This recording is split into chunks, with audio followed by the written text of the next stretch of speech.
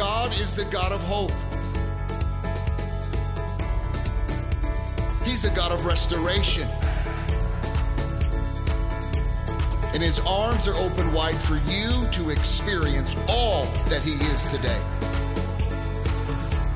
If God did it then, our God can do it again now.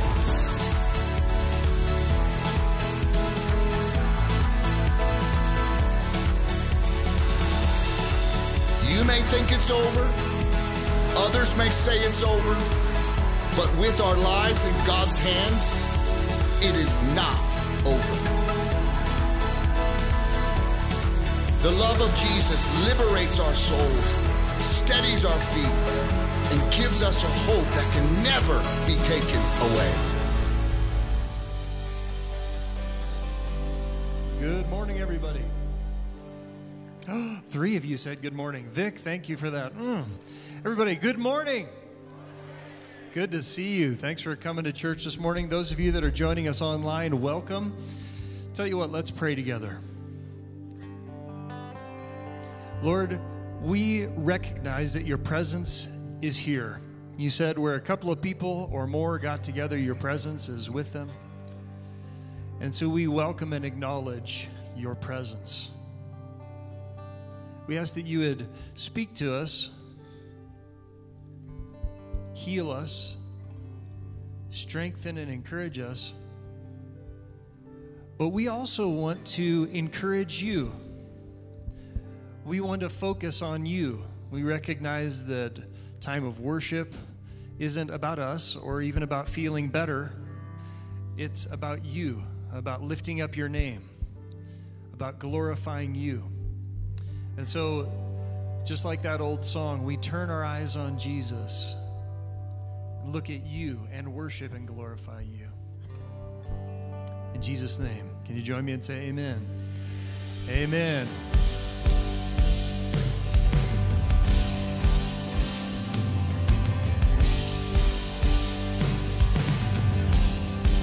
Let's sing. I raise a hallelujah in the presence of my enemies. I raise a hallelujah louder than the unbelief. I raise a hallelujah. My weapon is a melody. I raise a hallelujah.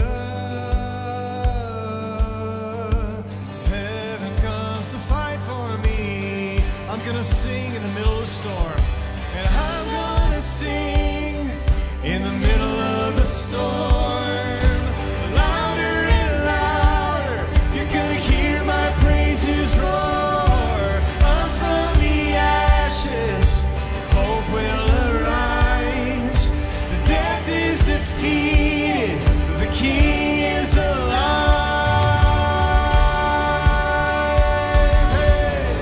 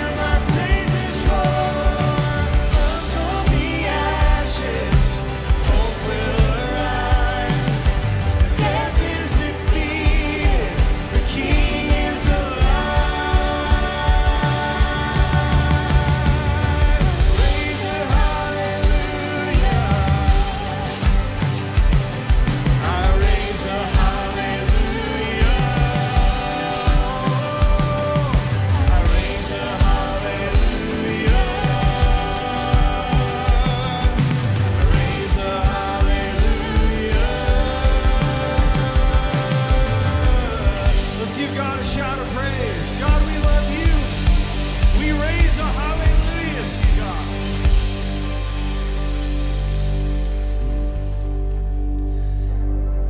In the book of Psalms, it talks about lifting up our hands to his name because he's good. And what I want to invite you to try is just lifting up your hands this morning to God. You don't have to, but you're certainly welcome to give it a shot. It's a beautiful way to surrender. Let's sing. When all I see is the battle, you see my victory. Yeah. When all I see is the mountain, you see a mountain moves. And as I walk through the shadow, your love surrounds me. Oh, yeah. There's nothing to fear now, for I am safe with you. So when I fight, I'll fight on my knees. So when I fight on my knees, with my hands lifted high. Oh God, the battle belongs to you, and every fear I lay at your feet. I'll sing through the night. Oh God, the battle belongs to you.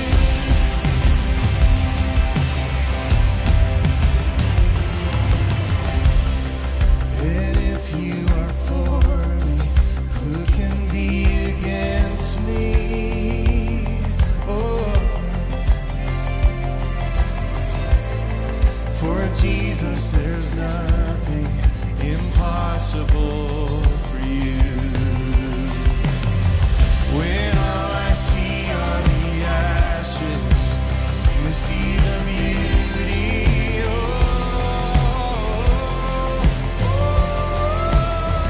When all I see is a cross, God, you see an empty tomb. So when I fight on my knees, with my hands lifted high. Oh God, the battle belongs to you, and every fear I lay at your feet. I'll sing through the night. Oh God, the battle belongs to you. Almighty fortress, you go before us. Yeah. Nothing can stand against the power of our God. You shine in the shadows.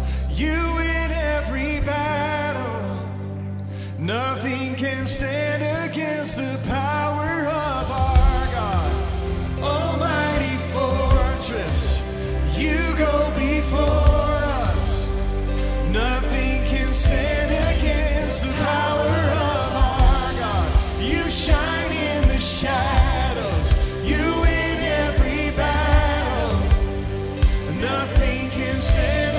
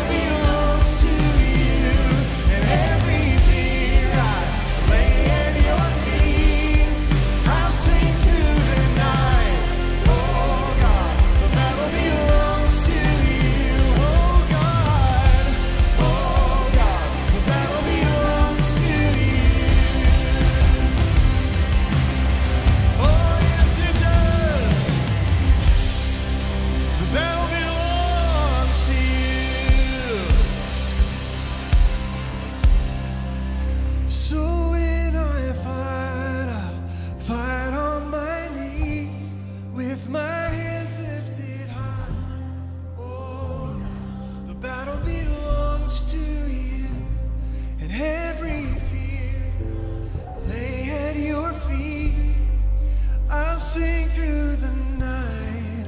Oh God, the battle belongs to you. Sing it again. Oh God, oh God, the battle belongs to you. Oh God, the battle belongs to you. So I just see this picture. All of us have stuff going on in our lives, heavy stuff, some of us, and it has a tendency to build up on our shoulders and in our hands. And sometimes it's just spilling out of what our hands can even hold. I want to invite you to use your imagination, just all the stuff that's going on in your life, all the stuff in your hands, all the stuff on your shoulders, the stuff that's on your heart, the stuff that's weighing on your mind. And this is just a beautiful opportunity as worship to offer that stuff to Jesus.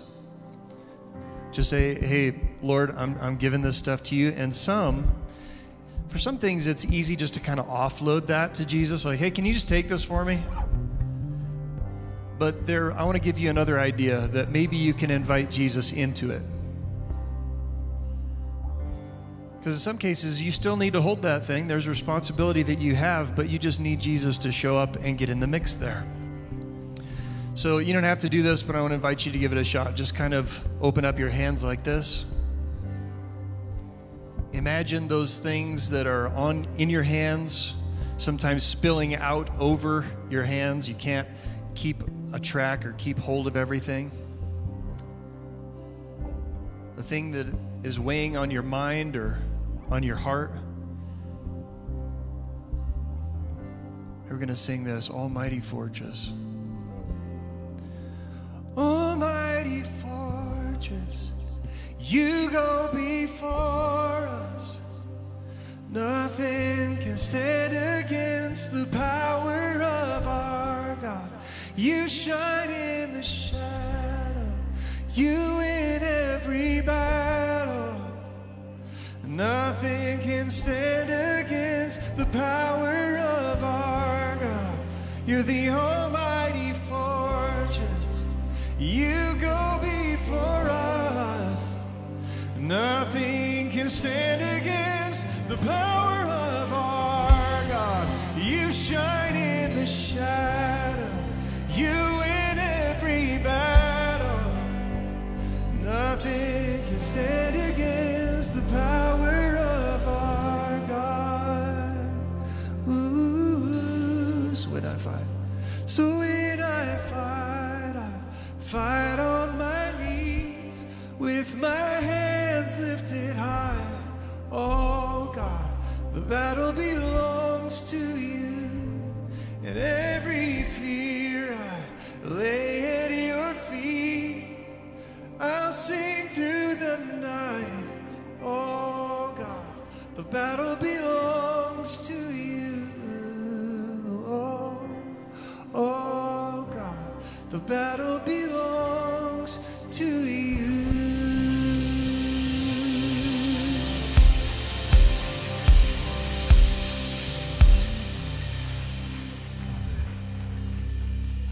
Thank you, God. God, we believe that where the Spirit of the Lord is, there's freedom, there's hope, and there's healing. Thank you, Lord. Have your way this morning, God.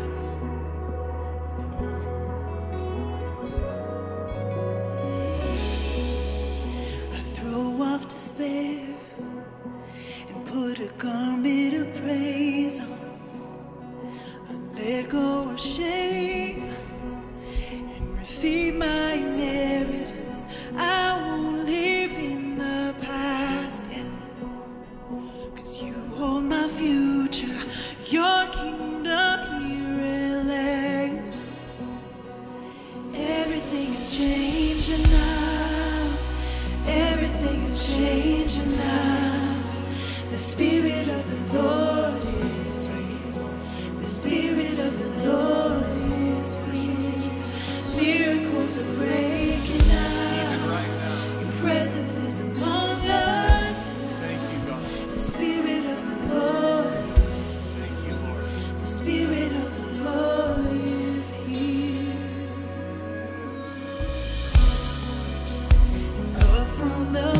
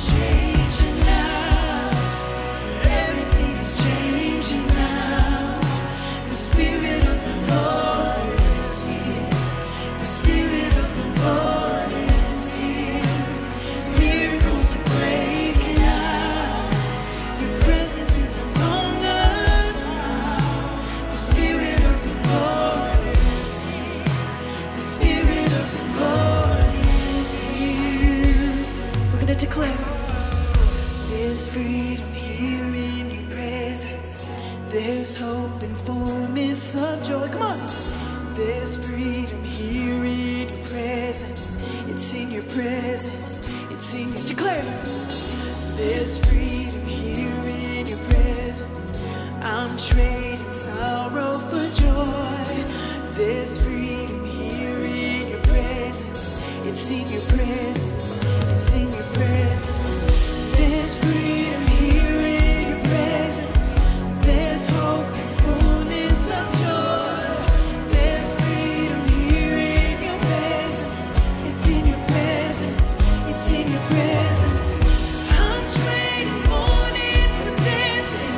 And I'm trading sorrow for joy.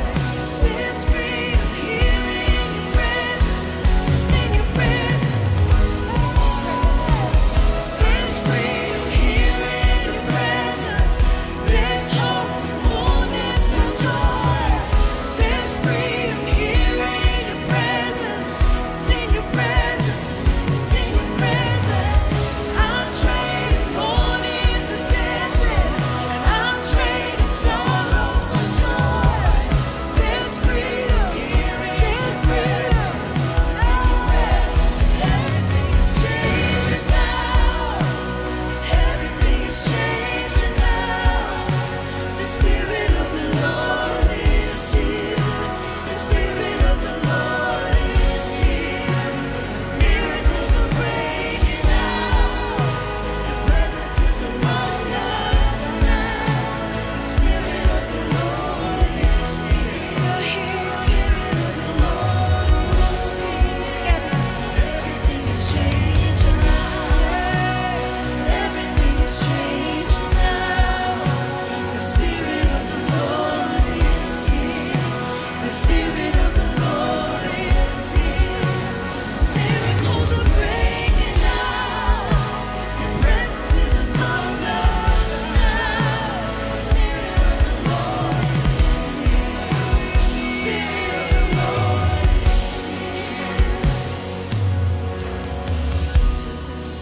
Never the same when he walks into the room. When he walks into the room, we're never the same. When he walks into the room, when he walks into the room, we're never the same. When he walks into the room, you believe that? When he walks into the room, we're never the same. When he walks into, sing it out.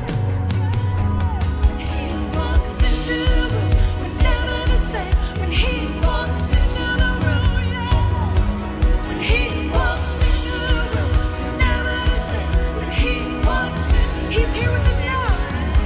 When he walks into the room, we're never the same. When he walks into the room, yes.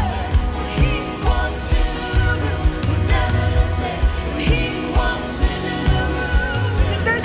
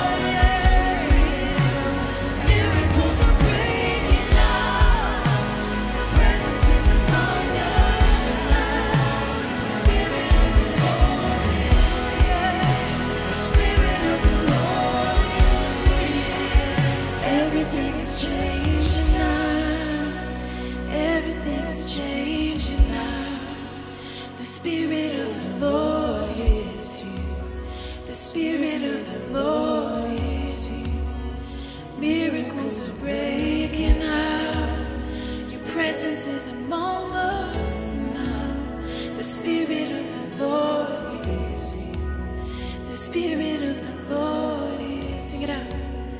Everything is changing now. Everything is changing now. The Spirit of the Lord is here. The Spirit of the Lord is here. Miracles are breaking now. Your presence is among us now. The Spirit of the Lord is here. The Spirit of the Lord is here. Yes, it is. Yes, it is.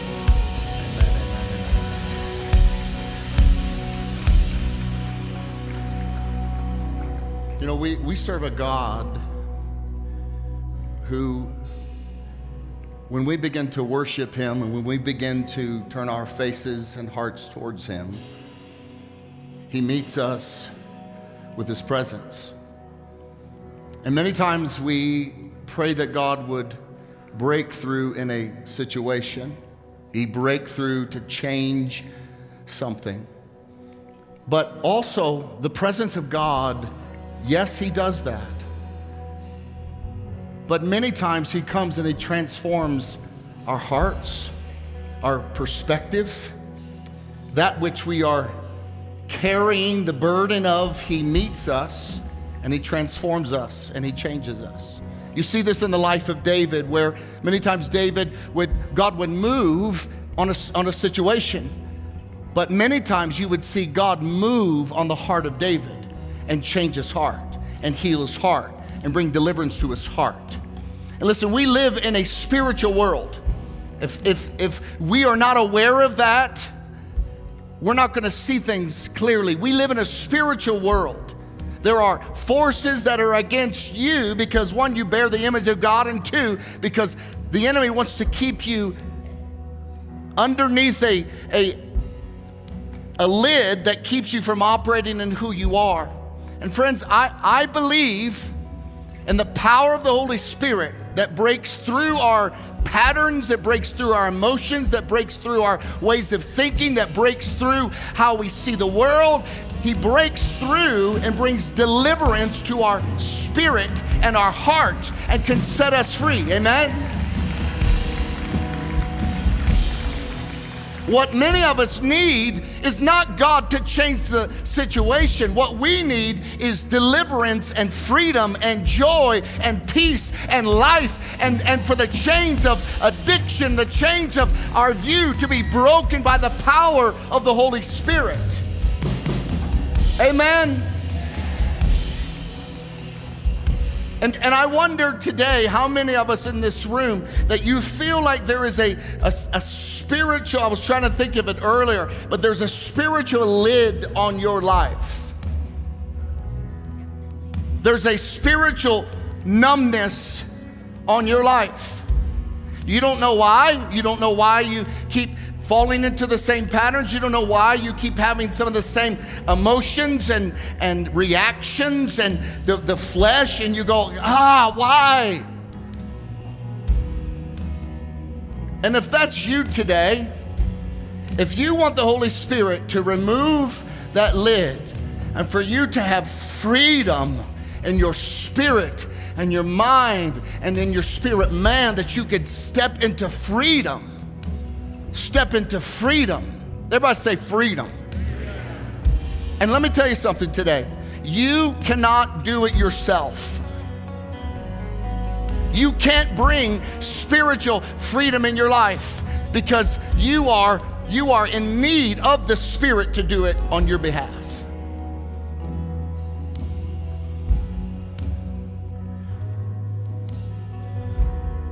So I'm just going to ask you today, if you feel like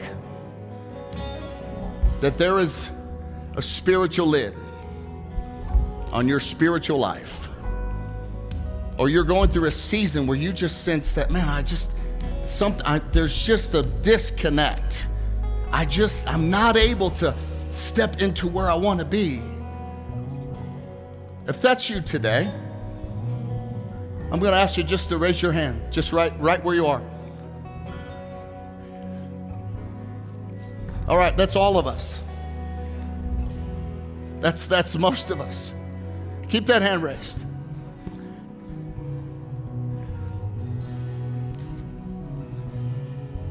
We're going to invite the Holy Spirit to come in right now and bring freedom to your mind, freedom to your heart, freedom to your emotions. What we need is the Spirit to come in and change us, to transform our hearts. And so we're gonna sing this chorus one more time, and I want you to begin to pray, begin to ask the Spirit, come in, Lord.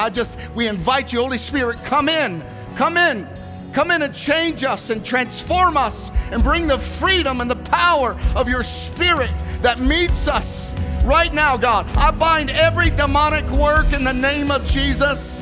Every spirit of darkness, every spirit of addiction, every spirit of anger, in the name of Jesus, I curse you, devil, in the name of Jesus. Lord, may your freedom come in this house right now. Come on, church, let's just seek him together. Oh, God, won't you come and minister to us today? Oh, yes, God. There's freedom here in your presence. There's hope, fullness of joy. There's freedom here in your presence, in your presence, in your presence. I'm trading mourning for dancing. I'm trading sorrow for joy. God, I just receive it today. There's freedom here in your presence, in your presence. I'm trading mourning for dancing. There's hope, fullness of joy. There's freedom here in your presence. It's in your presence. It's in your presence. I'm trading mourning for dancing. I'm trading sorrow for joy. There's freedom here in your presence. In your presence, in your presence.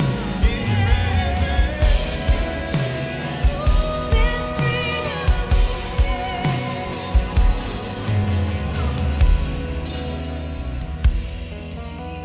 We can just stay just for a moment in this attitude of wanting the freedom of the Lord. I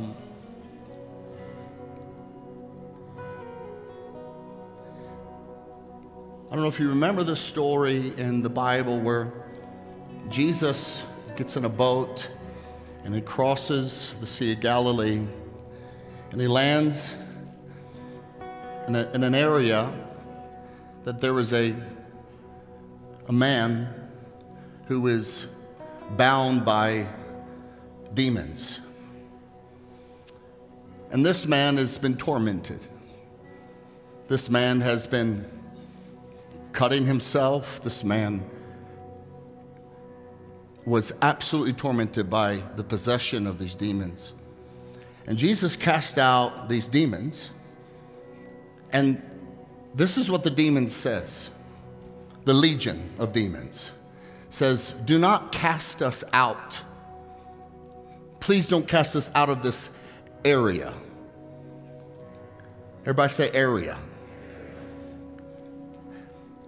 And the reality is there are spiritual strongholds in areas, in lands, in borders, and it just is. You can cross from one nation to another, and it feels like I just crossed the border, but things feel different. You ever walked into a place and went like, something feels different. It's kind of strange, and it's an uncleanness. And the reality is, we live in a state that there is darkness. There are demonic strongholds in the state of Colorado. There are demonic strongholds in our city. There are demonic strongholds. Listen, it's not a coincidence that we're almost number one in alcoholism. It's not a coincidence that we have the most liberal abortion laws in the nation. That's not like, oh, that was an accident. No, that was a result of a spiritual stronghold on this land that has produced its fruit of ungodliness and evil.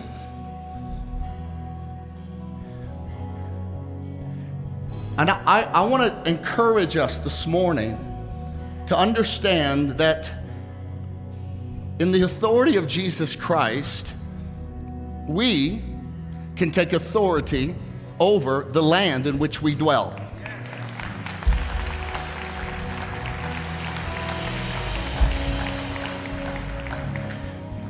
There are regions where there are certain things that seem to be common. There are even churches that certain sins to be rampant.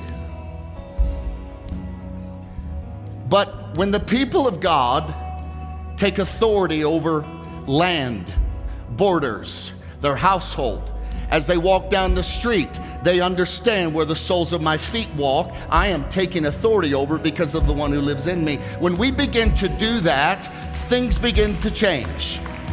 So,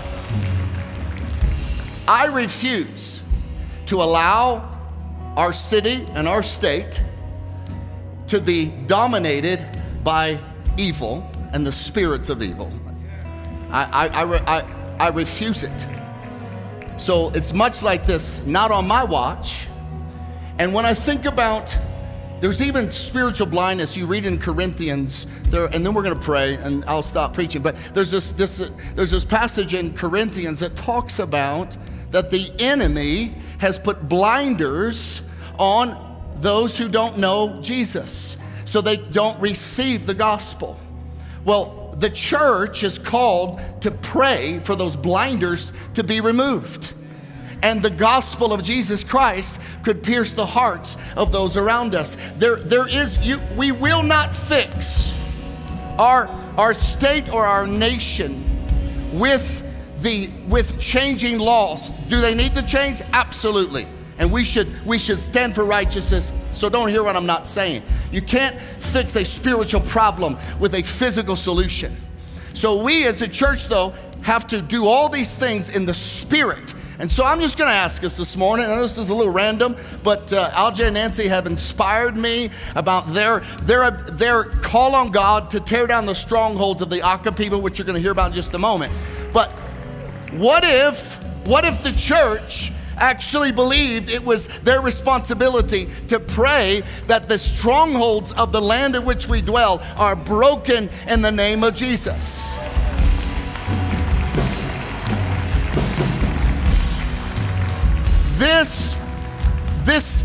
This land right now belongs to Jesus.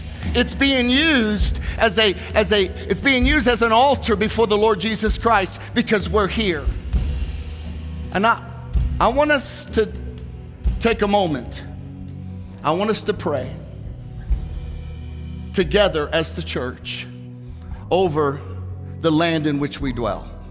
I'm just not talking about our church. I'm talking about wherever you go and your business in Old Town Arvada. Wherever you go, you understand this land belongs to the Lord. And no works of the devil are going to be prospering here because I'm here and the Spirit of Christ is in me. Amen?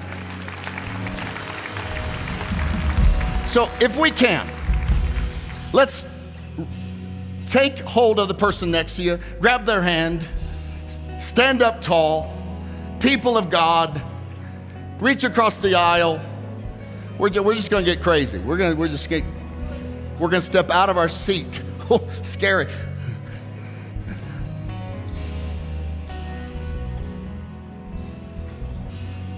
And we're going to pray for the release of every stronghold on the people that dwell in this land.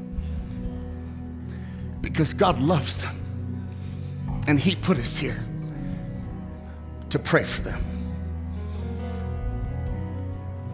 So, Father, in the name of Jesus,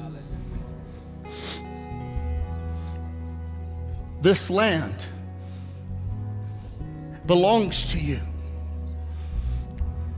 And so, Lord, together as your church this morning, we come against every demonic power and spirit that has worked its agenda in the land in which we dwell. We take authority over the spirit of perversion, over the spirit of murder, over the spirit of mental illness, over the spirit of addiction, over the spirit of anger and violence. We take authority in the name of Jesus over the blinders that are on the eyes of those who don't know you. And Holy Spirit, we ask you that you would remove them right now in the name of Jesus. God, we pray for prodigal sons and daughters of this house, that the blinders would fall off their eyes right now, that the conviction of the Holy Spirit would fall on them and they would come back into the Father's household, that they would be made whole, they would be made right. Lord, today we pray for the youth culture of this land, that in the name of Jesus, they will not be seduced by what they see anymore in Jesus' name, what they hear, what they entertain themselves with. That God, you would raise up a spirit that would protect them, that would keep them, that our teenagers, that our middle schoolers, that our grade schoolers, right now in the name of Jesus, that the lid on their spiritual life would be lifted in the name of Jesus. Lord, we pray for the marriages in the land in which we dwell. We come against the spirit of divorce. We come against the spirit of loneliness. We come against the spirit of suicide. We come against the spirit, God, that is anti-you. And so, God, as your church today, we claim this land belongs to you. This land belongs to you. God, I pray for the households in this church, that they would declare today, my house belongs to you. And so, Lord, we break every spiritual darkness. God, may you set us free from all influences that lead us into patterns of evil. Lord, we want our state to be transformed and changed. But Lord, I recognize today that the state of the church in Colorado has been seduced by a spirit of darkness. And so, Lord, we pray today as your church that your bride and your people will be liberated. They will be set free. That you would expose every demonic agenda and teaching, every seduction would be broken and it would be laid bare before all to see, so that the truth of your church would stand tall and strong and be lights in the midst of darkness. That God, I come against the spirit of fear in our pulpits that keep pastors from preaching the word. I come against the spirit, God, of man-pleasing that keeps them to draw a crowd instead of make disciples. God, I ask you that you would release the church in this city and in this state to see a revival in us first. And so, God, release it to us today. Thank you for your freedom. Thank you for your joy. And thank you, God, that you've heard our prayers and you're going to continue to move and to work. And we thank you for the opportunity to partner with you this morning. In Jesus' name, we all say amen and amen. Come on, let's give God a hand today. Amen, amen, amen. Thank you, Jesus. Hey, listen. If we're going to be a church, let's be a church. Amen. If we're going to call ourselves Christians, then let's talk about the things the Bible says, and let's take a moment and bind the work of the enemy in our lives. Come on, that's church. That's just church. That's what we do. Amen, amen. Well, good morning to all of you. I'm so excited for today. Our family members from Thailand are here. They're going to be sharing in just a moment. But I want to take a moment and pray over the offerings that we give. And listen, if you've never given as worship unto the Lord, I want to encourage you to do that. God is faithful to his word. And as we give, it breaks the back of materialism. It breaks the back of selfishness. And it's an act that crucifies our flesh. And then we get to worship God with our finances. And then God, in his word, promises that he will meet us and bless us and move in our lives as we take that step of faith.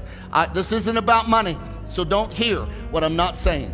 This is about worship, and this is about obedience. I would not be a good pastor if I did not tell you the scripture and what it says about our giving to the local church that God's put us in. So I want to pray for all of you today who have given, that God's hand of blessing will be on your life. But I want to remind you that God will honor his word.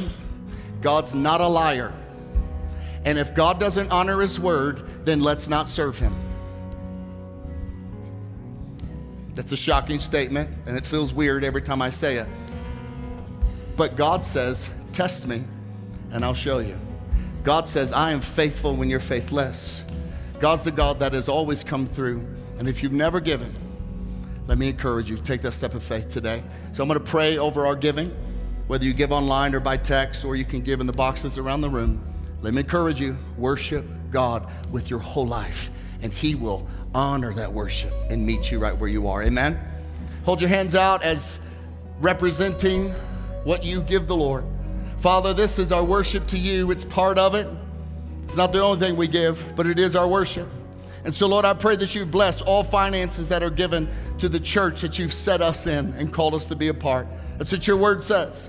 And so, Lord, as we give our tithe and our offering, God, I just ask you that you would bless your people. You will release your blessing fresh and new. And God, that your blessing would be on our church as we worship you through this church that you are the head of. You're the chief shepherd. I am an under shepherd.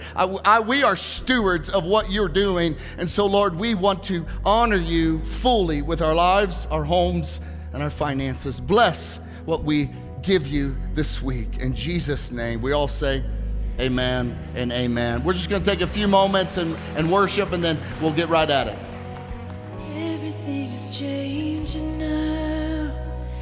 Everything is changing now. The Spirit of the Lord is here. The Spirit of the Lord is here. Miracles are breaking out. Your presence is among us now. The Spirit of the Lord is here. The Spirit of the Lord is, sing it out. And everything is changing now. Everything is changing now. The Spirit of the Lord is here. The Spirit of the Lord is here. Miracles are breaking now. Your presence is among us now. The Spirit of the Lord is here. The Spirit of the Lord. Sing it again. Everything is changing. And everything is changing. Just lift your voice. Everything is changing now. The Spirit of the Lord is here.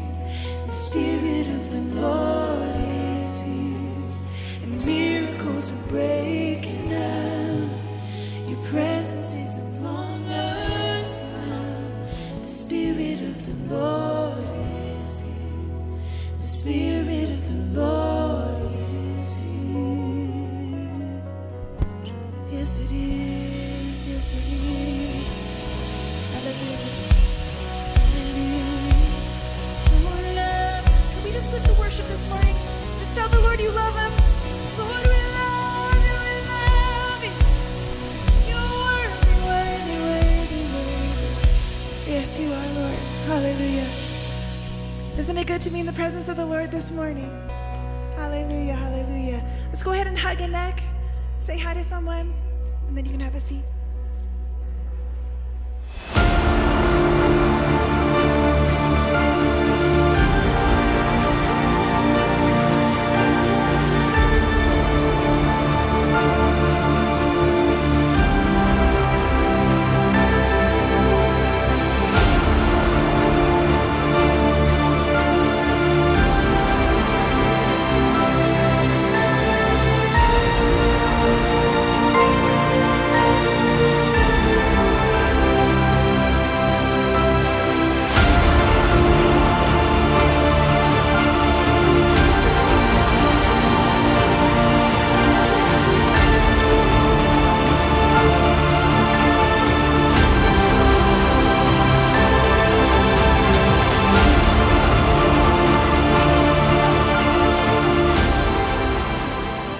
Welcome a couple who has been serving on the mission field for many years, over 30 years. Nancy was sent out from us many years ago in the 80s, and she met a man, who was born in China, who was part of an Aka tribe, and they decided that they believed in the Great Commission, and they believed that God wanted them to reach the Aka people. You're going to be so blessed today as they've planted over, I think, 28 churches, going to plant 5 more this year. They have a children's home that works with children and gives them an education. They have a Bible school and college that they graduate pastors and send them out to plant churches. They're a part of serving their local city as well as the villages up in the mountains. God has used them to take villages that were controlled by the drug trade, and they grew poppies for opium and all that kind of stuff. And now these villages have been saved, a church has been planted, and they grow coffee now instead of opium. This is a big deal. It's a big deal. And so God is using them in 5 nations that surround them, in Vietnam, in China, in Burma, in Laos, and in Thailand. And so I'll stop talking because these folks are my heroes. Can we welcome our church family with us, Ajay and Nancy?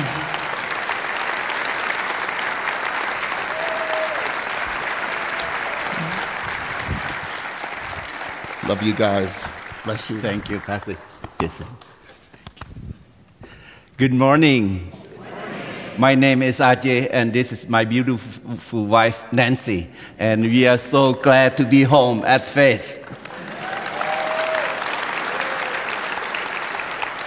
Faith sent me out as a single over 30 years ago as a fisher of men, and I caught a whale of a fish. And it's always such a joy. When we come in and we sit under the worship and we sit under the anointing that's in this house, this is our roots. This is where we started. It's just very exciting, and we thank you, Pastor Jason and Cheryl, for your leadership.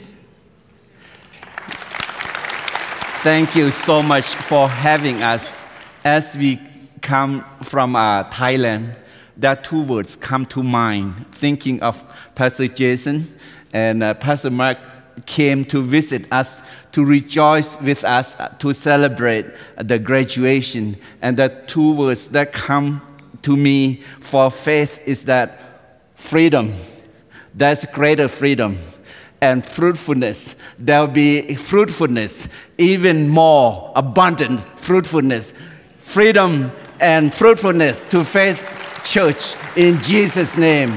And this morning, we are so happy to be here and to share, to be a part of that journey to the cross. And so last week, Pastor Jason shared on foot washing and the 2 principles that really touched my heart.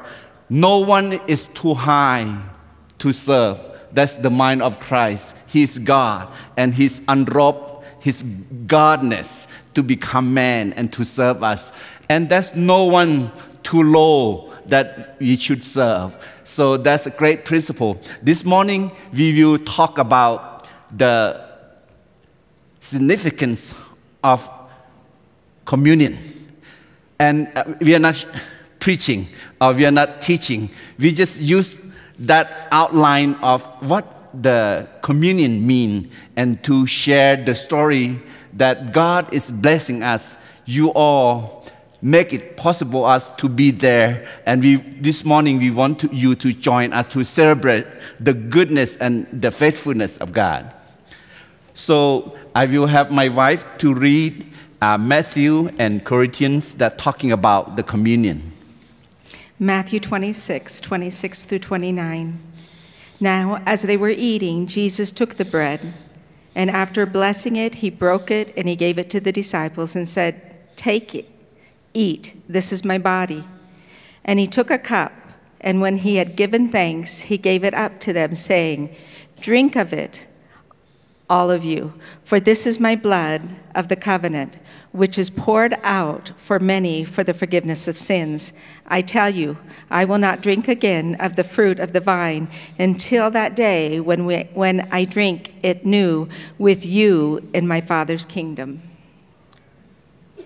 There are 5 acts of worship: preaching, praying, singing, giving, and partaking the communion. And I believe that communion is the highest and central form of worship because it touches all 5 senses: sight, smell,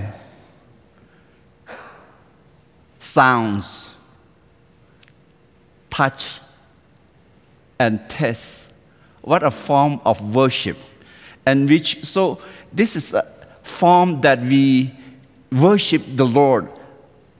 It'll be maybe next time as you partake the bread and the cup, remember that this is a time of remembering and reflecting.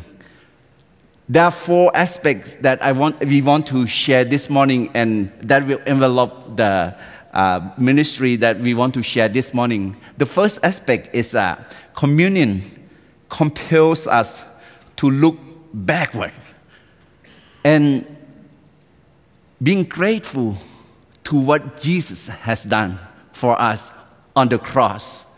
And his body is broken and his blood was shed. The body is broken so that the body of Christ, people of Christ, will have the unity. The blood of Jesus Christ have been shed from the head, from the thorn crown. Therefore, our thinking is washed by the blood of Jesus Christ. The blood has been shed from the back because of the whips, and he do away with the burden that we carry. He did away with the burden that we are carrying. His blood has been shed from his hands to equip, to qualify, to clean our hands to serve him. His feet shed blood that we will walk righteously. His side was pierced and the blood came out, and his blood washed our hearts, that our hearts will be right with him. Looking back, grateful to him. His blood not only have the power of forgiveness, but also have the power for healing any sickness we have. This morning, the blood of Jesus Christ have the power to break the chain of the enemy, and healing is be ready for us. If we only receive that, we will have the healing, not only forgiveness, but healing on our bodies. And we're thinking of looking back, my life, our lives, the Aka peoples, you can see the enemy came to steal, kill, destroy.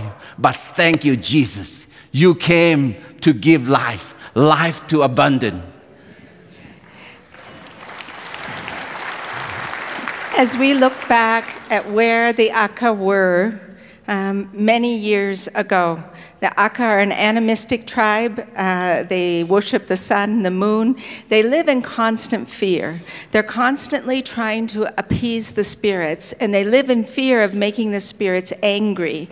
But they never know what makes the spirits angry, and they're constantly making sacrifices to the spirits in order to try to find some kind of peace and some kind of hope. This picture here that you see, that's actually Ajay's family.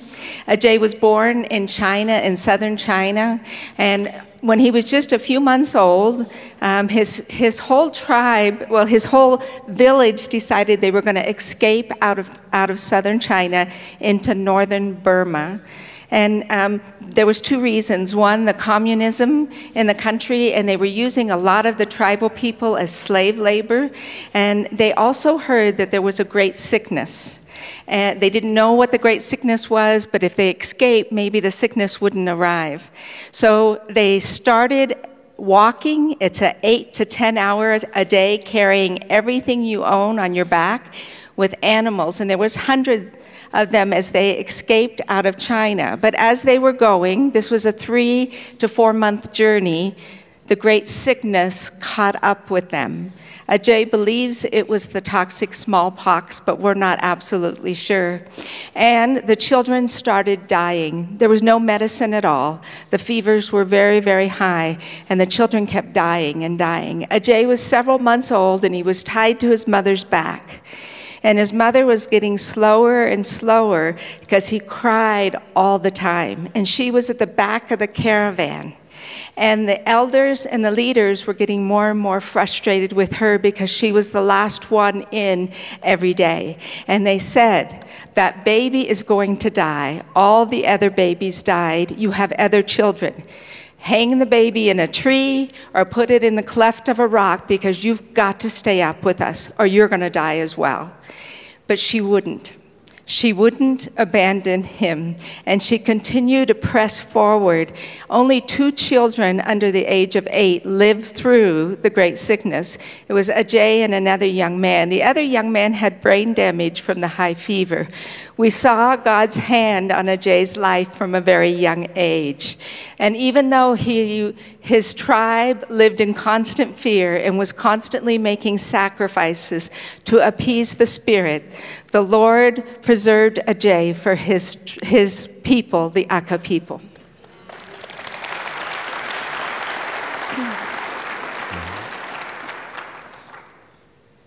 As you think of communion, it's a time to look back and grateful to God and how He is good to us. Our ministry, we have a children's home. We take children of high risk, and they're all coming from very dark backgrounds. Their fathers and mothers are either in prison or opium addicts. They have stepfathers that are abusing them. They have grandmothers that are opium addicts. And so we take them in, and we start with the children and give them an education, and we give them a hope. They come in hopeless. But over time, we see that as they accept the Lord, they turn into worshipers. We see the blood of Jesus wash away the pains from their past, and then these children become agents of change for their village. And we're able then to reach out to their families and begin to transform their families as well. It's a great joy to be able to set our children into families. We have a wonderful facility where our children live and our full-time Bible students, and it's truly a family. And we celebrate Christmas together, Mother's Days, Father's Days, and it's a joy to see the transformation and raise up these agents of change and send them out into the dark areas.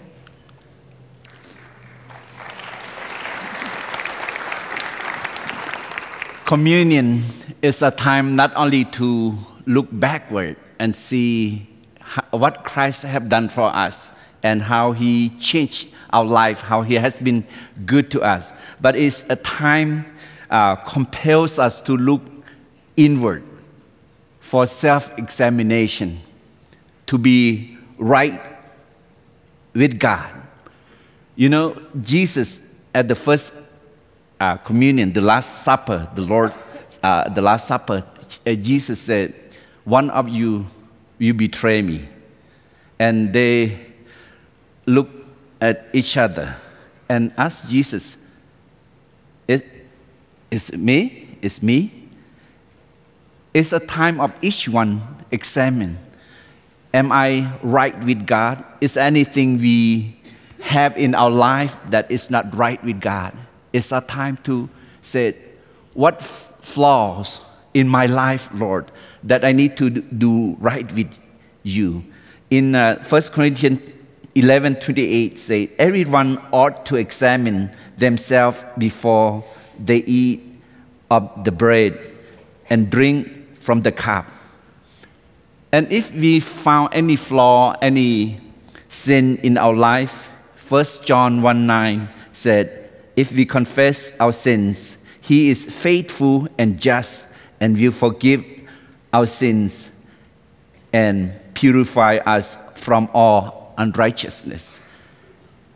We not only have the children's home, have 75 orphans living with us, we also have Bible school. And Bible school is a place where we accept human reject drugs addict to come with us and help them to see where they are at and where God wants them to be. And so we have many Bible school programs to see life-changing, transforming life as they admit. You know, this is a place where you are willing to humble yourself and admit you're wrong and be right with God. It's one of our greatest joys is our Bible school because we take them in. As Ajay said, many of them are drug addicts. Many of them have never had any education at all. Many of them can't read or write. And we are able to help them learn to read and write. And we watch their lives be transformed. It was very interesting when we started our Bible school. We started out with a lot of the pastors who had never been to Bible school, but they were leading their churches, and we watched them grow, and their wives watched the transformation, and their children, and then their wives and children started coming to Bible school, and we started to see this transformation happening, and oh, what a joy. But the greatest joy is when they can read and write, when they believe in themselves, they see what God created them to be, is graduation day. Graduation day is my favorite day of the year. They get their dignity back. Everything that Satan stole from them, they get it back. They're wearing black robes. They're being honored. Their families are coming and presenting flowers to them. And it's just been a joy over the years to see each graduating class. This past year, we had 109 graduates. We've never had that many from, thank you. From 6 different programs. So we have our monthly training, we have our full-time training, and we have a bachelor's program that graduated this year, and those that started studying in the villages. Once you get a certain level, you can start a Bible school in the village. And to see each one of them with so much pride complete their studies after 3 to 4 years and finish, and their family rejoiced with them. It was a great joy to have Pastor Jason and Mark in with us this last year.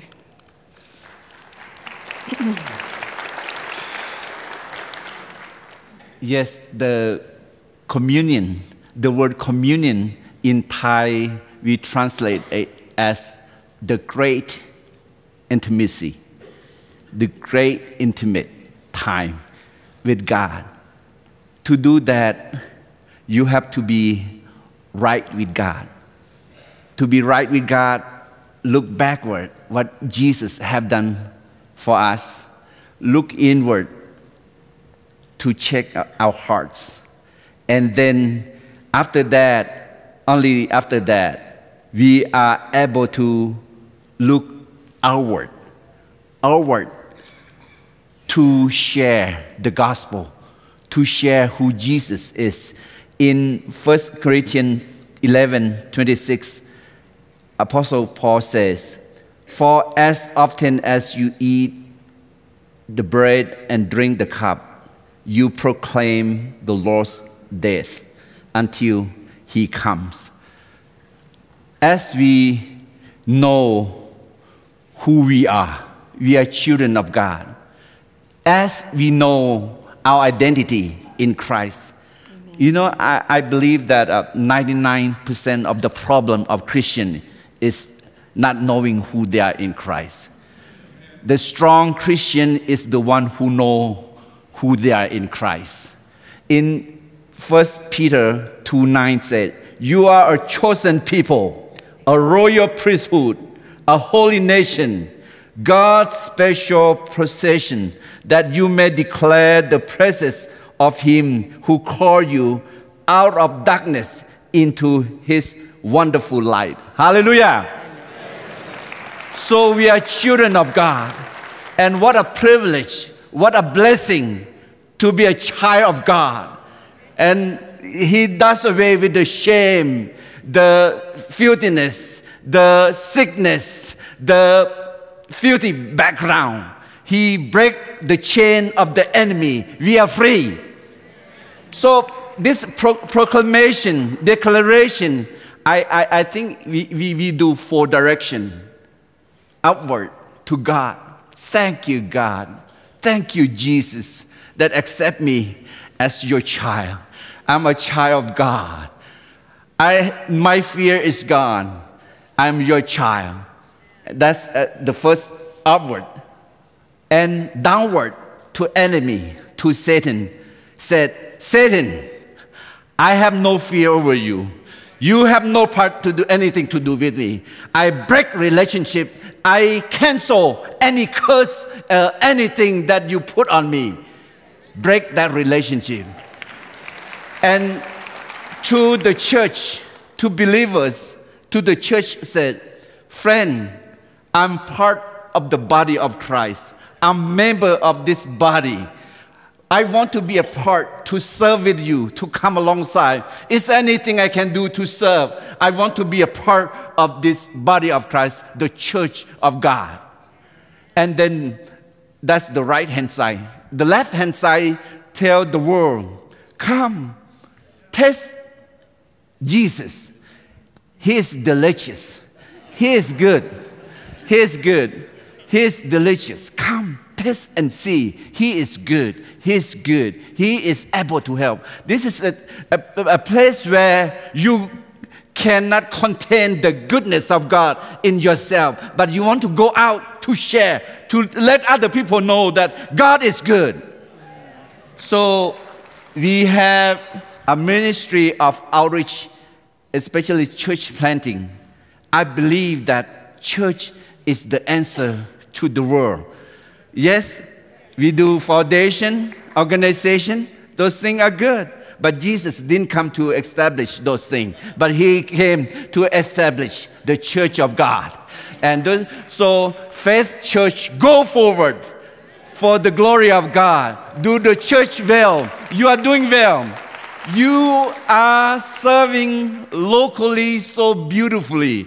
And you are serving globally so faithfully. So thank you for your part of church planting all over the world. And you are making it for us to be possible to be there to serve among the Aka. There are churches happening among the 5 nations where the Aka people live. Church planting is happening. And this year we plan to plant at least 5 churches by the power of the Holy Spirit.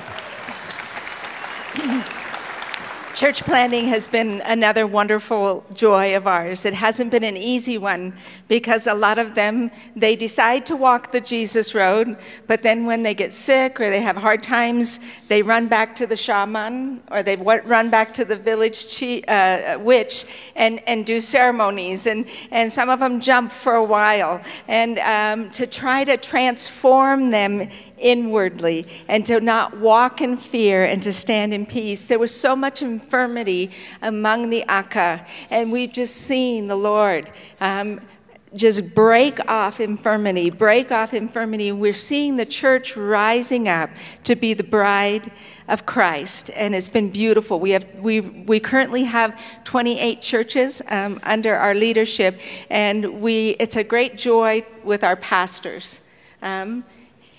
This is one of our largest churches. It's from Ajay's home village. It's Doi Chang up on the top there. The pastor was an orphan. He had never been to school. And he came to our Bible school, and he learned to read and write. And he went through all the different programs, and he graduated with his bachelor's degree. And he has now close to 700 people in his church, and he's leading his church. And he's also planted 2 other churches as well. If you go back one. The young man down in the corner is one of his disciples that he led to the Lord. He discipled him. It's actually Ajay's cousin. And he went out and planted a church among some of the most downtrodden people. Actually, Ajay was heading up to the main church with Pastor Russ Fraze, and a man ran out on the road and stopped the truck and said, hey, we want to become Christian. We had taken his son in many years earlier. He was an opium addict. He was a drug addict. He had come to the end of it, and he had talked to several men in that village and said, let's do it. Let's walk the Jesus road. And the dean, Pastor Russ Fraze, got so excited, as he did, and says, let's buy land to build a church. I still remember the day Ajay took me to see the land. I didn't think they really bought land. The incline, I thought they bought air, mostly air. But they built this church on stilts, and this church is the most thriving church, and they see miracles almost every week in this church. And it's just beautiful to see how God's transformed them. Amen. Amen. Faith Church have been known as missional church. I believe communion is a missional worship act, and it's a war room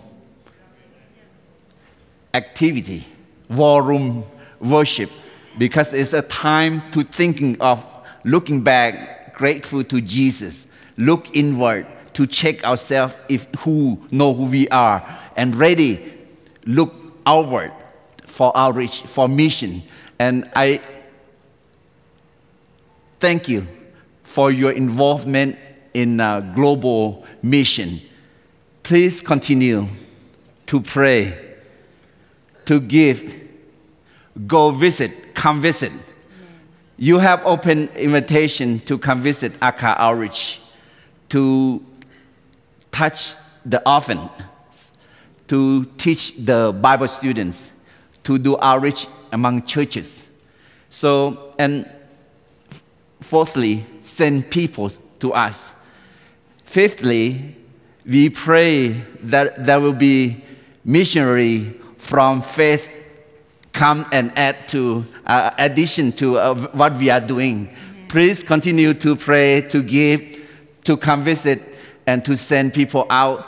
And we are expecting, we are looking forward to see a missionary come out from Faith Church that add to our activity that we are having.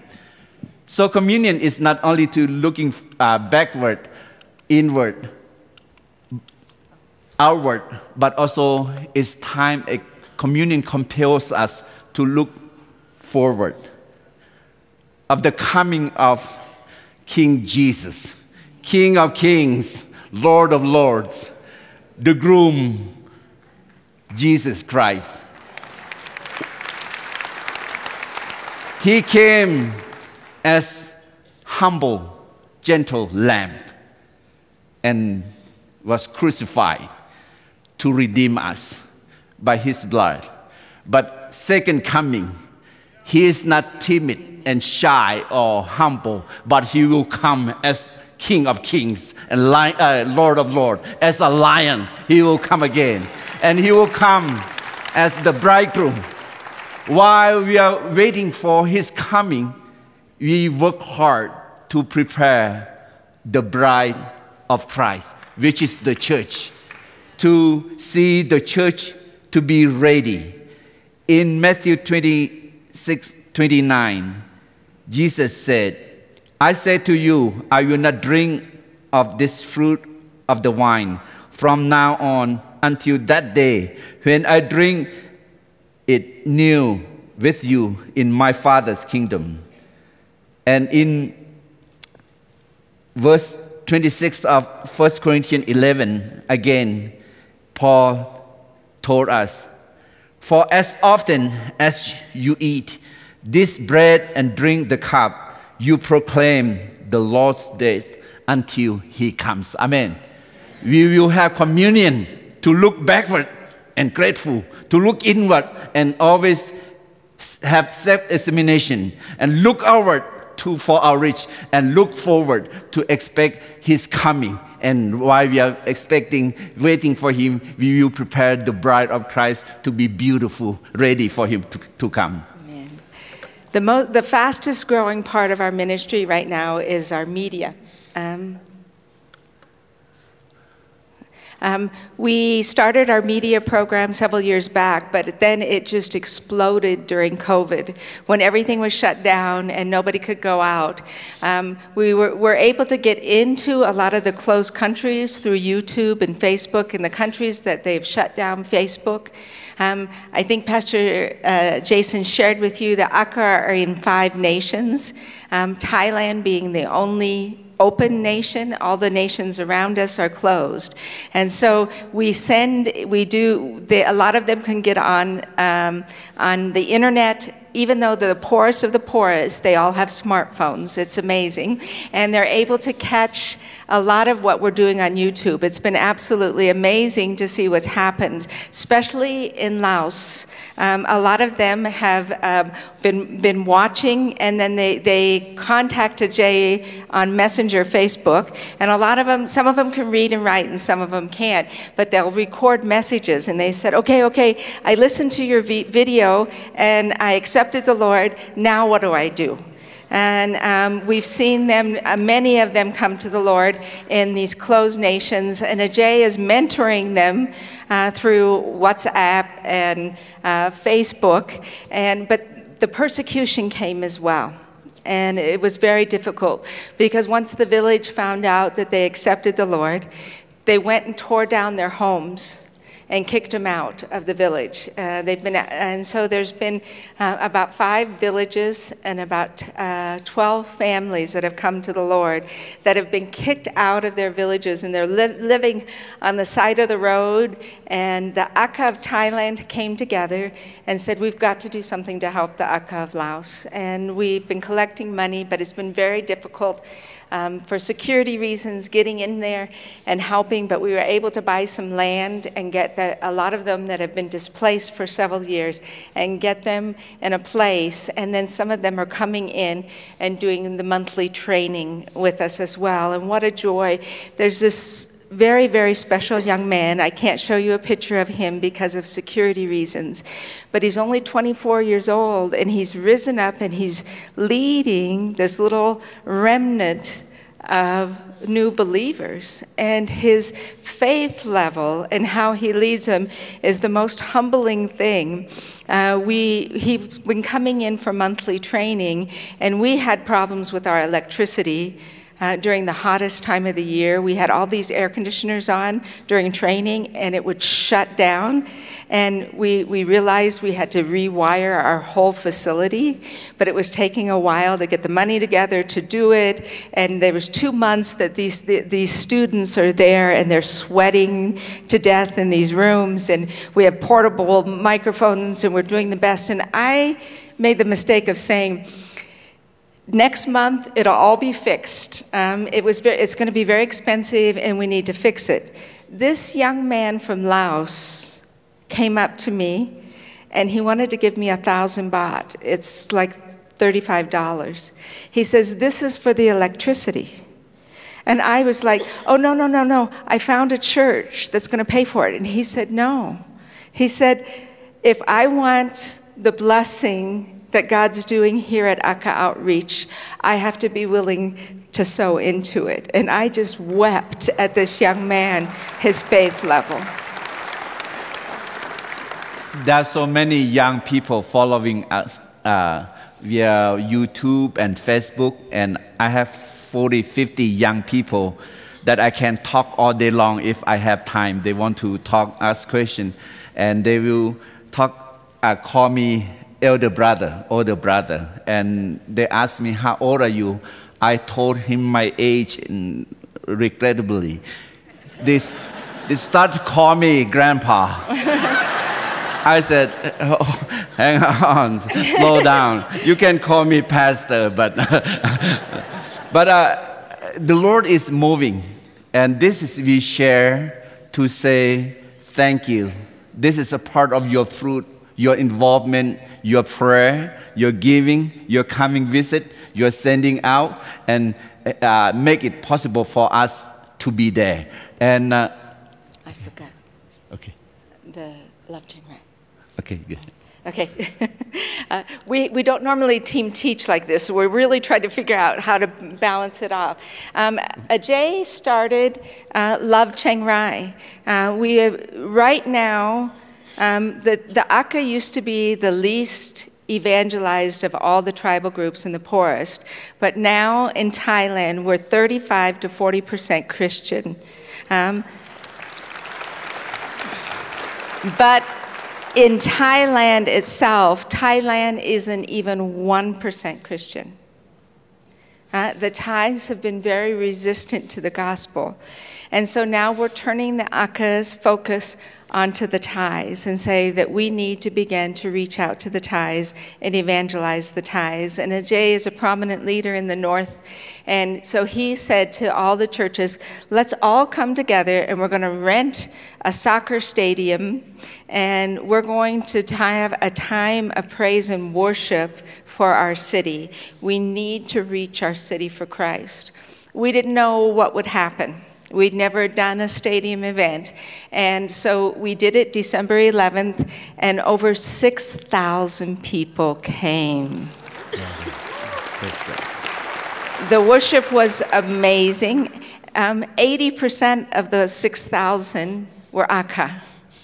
And we encouraging them that we need to reach out and reach to the Aka, out to the Thais. And this is difficult because the Aka have been looked down upon and persecuted by the Thais because they were so poor and they were so dirty. And now they've gotten their dignity back. And they're saying, yes, we need to love the Thais. We need to be extravagant to the Thais. We need to let go of the prejudice, and we need to reach out to the Thais. And so we're excited to see what's going to happen with Love Chiang Rai as we continue to promote unity among all the churches and to encourage the Aka to reach out to the Thais. When I was a teenager, high school, I have friends who are older, cool group. I wasn't a part of that. I was sad not to be a part. But you know what they do? They do blood covenant by piercing their fingers and have a cup of water and squeeze blood, and then they take it to drink and vow that they will be friends for life, brothers for life. They will keep each other. They have make that blood covenant. And like I was not old enough, not cool enough. I wasn't a part of that. I was sad at the time. But in looking back, I'm glad I'm not a part of that group because most of people die, disappear, and I only know one person on that group that is alive, and he's brain damaged because of the drugs. But I'm grateful to God to be a part of this new covenant, blood covenant, the blood of Jesus Christ, that's born every tribe, tongues, nations, and people together, and it is eternal. Friends, next time you do communion, you just don't do the sake of doing, but understanding the meaning, the significance of it.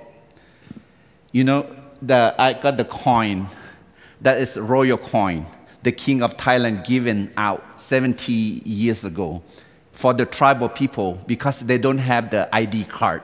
But if they have the royal coin, they can travel all over Thailand without any kind of paperwork. So they interview first to give out. And so the Aka people wanted that coin. So they dress up, Aka costume and turban and all that. And so the interview officer asked name and all kind of things. And then pretty soon the interviewers asked the Aka man, the first man, saying, what happened? He take a pencil. What happened if I use this pencil to pierce into your eyes? He said, oh dear sir, you will hurt and cannot see. Okay? What if I take that pencil to pierce another eyes? He said, oh dear sir, it will very, very hurt and cannot see at all.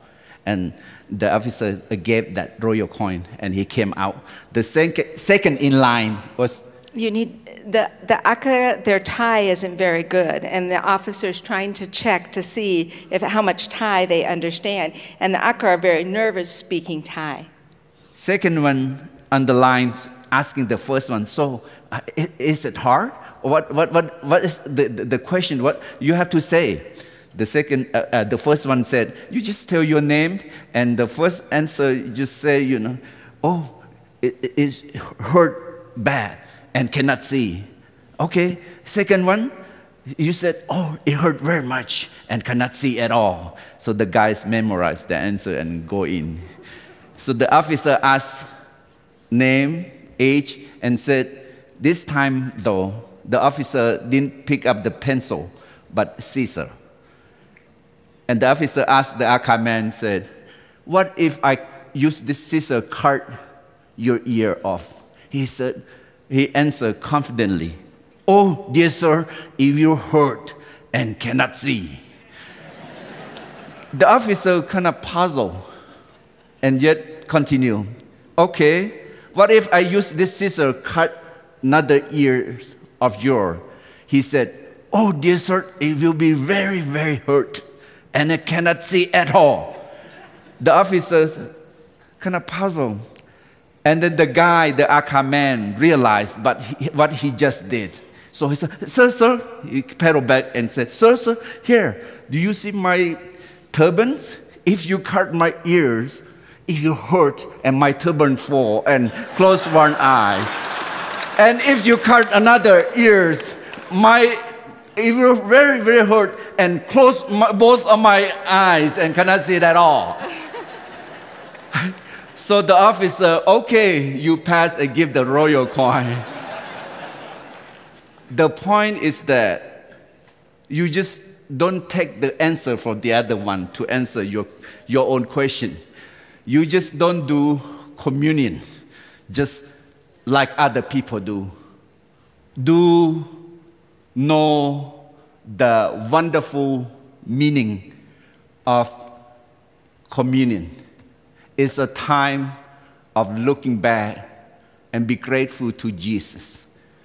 Look inward to check your heart, have self-examination, and be right with God.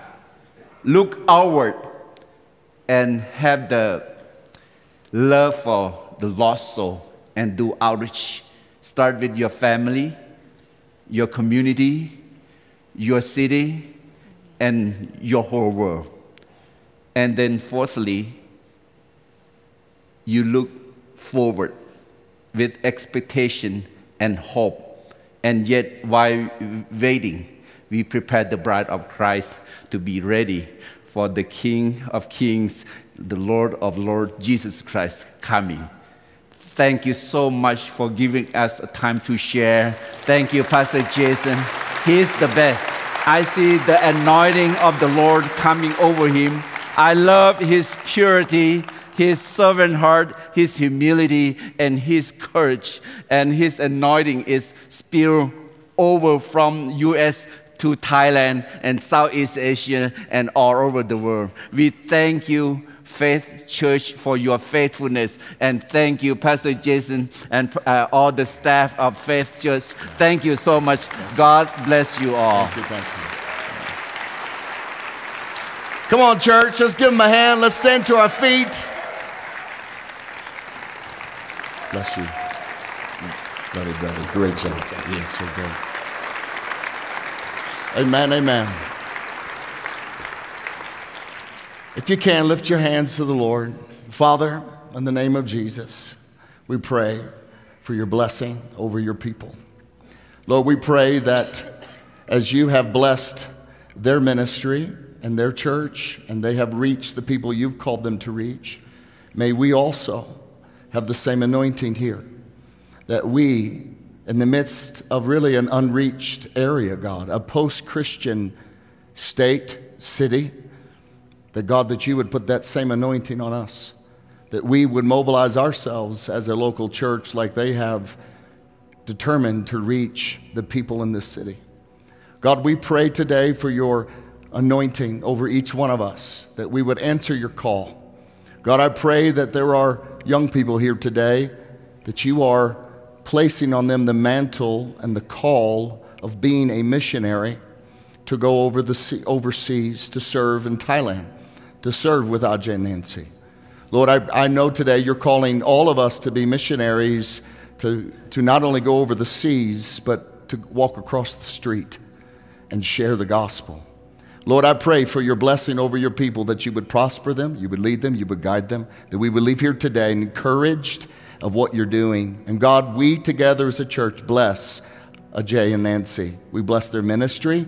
We thank you, God, for what you're going to do in the future. We thank you for all the things that you're going to open up in front of them for them to step into and see you do miracles through their ministry. God, we today, as we claimed this people group here in our city and nation, we today claim the Akas as well, that they would all find you, Jesus. That you came here, God, that your heart and your mind and your spirit and will is that none would perish, but all would find salvation through you, Jesus. So, Lord, today we leave here encouraged and thankful for this precious couple and what you're doing in their lives and what you're doing in ours. In Jesus' name, we all say amen and amen.